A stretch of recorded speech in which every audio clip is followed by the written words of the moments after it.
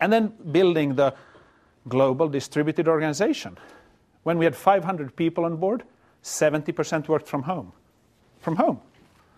It all started when I joined as CEO, and our founder was in Helsinki, and I was in a suburb outside of Helsinki. I mean, it was a half hour to drive between us, but we never did. We're just sitting there in our homes working. We could have been in the same room, but we weren't. And so the whole culture, and even earlier, the whole culture became one of working from home. And I've realized that offices are so last century. Like, man has existed for 50,000 years ago. We all came out of Africa, sort of.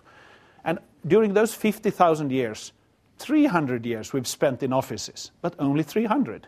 It's not like it's some natural thing for us. The natural thing is to have work where you live, and to have people around you who you love, and have food that you like, and the place you like. That's the natural state of being. We don't all need to be in offices all the time. It was an invention of the Industrial Revolution where human beings were used as machines and had to be channeled into a factory, and they had to take time on how much work they did and then go back out. But that's not how the real world works. Look at fishermen or shoemakers or anybody working with a craft. How do they go about it? Do they count their hours? Do they have vacation? Do they retire? None of that. They just work when work is to be done, and they have fun. They have big feasts when there's time for big feasts.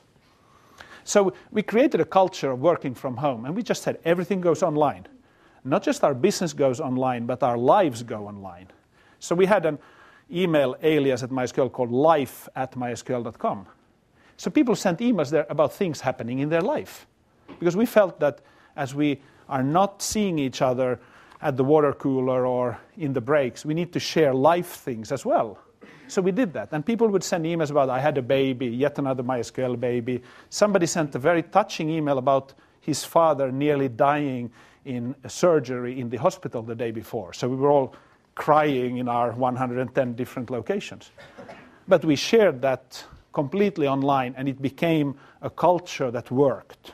Our technical support team, they did virtual Christmas parties. And we stopped calling them Christmas parties because we realized not everybody is Christian.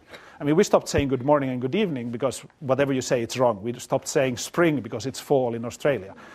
We stopped saying remote because everybody is remote. But anyhow, they still had a sort of a holiday party, and it was virtual. So Tom, who was the boss on IRC, would say, Domas, could you serve the eggnog? And he pretended to serve eggnog to everybody, and everybody was sitting all over the planet, and then started giving Christmas gifts to each other. So Victoria, who had just moved from, I think, Kiev to Moscow, she needed an apartment. So they gave her a whole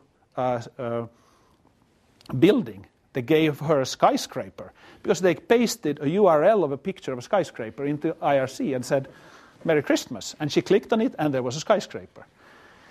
And you laugh at this because in our childhood we want physical, hard Christmas gifts. But when you're grown-ups, it doesn't matter. It is as much fun to get a URL that has a genuine intention than to get something you must open. It's nicely packaged and it's from Crate or Barrel and all those places. You don't need that.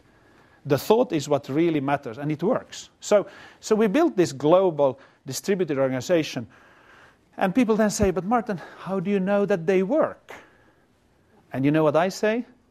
How do you know that people work in offices? Much easier to fake it in an office. I can tell you how.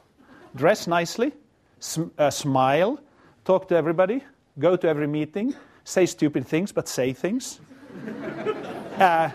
Break up a little bit early, say, I must do this other thing. You never have to do anything, and people think you're very productive.